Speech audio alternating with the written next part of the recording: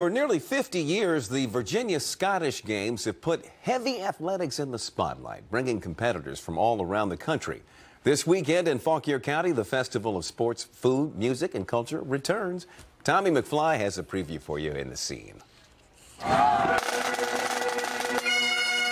What are like 4 things people think of when they think of Scottish heritage? I think they think of kilts. They think of whiskey. We like to think they think of athletics and throwing a tree end over end, and also piping and drumming and Highland dancers. Nice. Couple more than 4, but I'll allow it. Let's talk about those log throwing, by the way. To the civilian non-Scottish person, I'm like, oh, they're throwing logs. But I know that there's more to it than that. That's part of the Scottish kind of strength sports world. And it's actually called a caber. It's C-A-B-E-R, caber toss. And caber's Gaelic for tree. So it is what it is. It's a tree. You pick it up and you try to flip it end over end. And it's part of 9 other events that are all part. It's kind of like Scottish decathlon, if you will. How heavy are they? Well, they're trees, so they get cut down, so they can range anywhere. But typically, the women will throw 80 to 100 pounds, and then the men might throw 120 to 150. Is it user-friendly for just anyone to show up and kind of get understand what's going on?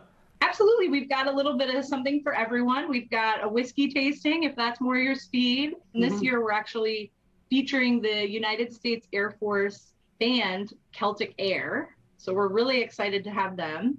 There's a fiddle tent. There's Highland dancing. There's dogs, if you like dogs. There are 13 Scottish dog breeds. And we also have the Border Collies doing sheep herding. What are the traditional Scottish dishes that people can enjoy? I don't feel like we're known for our food. There's a reason we make whiskey and drink it. Traditional food includes haggis, which is, I'm going to let you discuss haggis. Haggis is essentially all of the leftovers of a sheep cooked with lard, or not lard, suet, oatmeal, salt and pepper, put in a sheep's stomach and boiled. But fish and chips is a huge thing. Yes.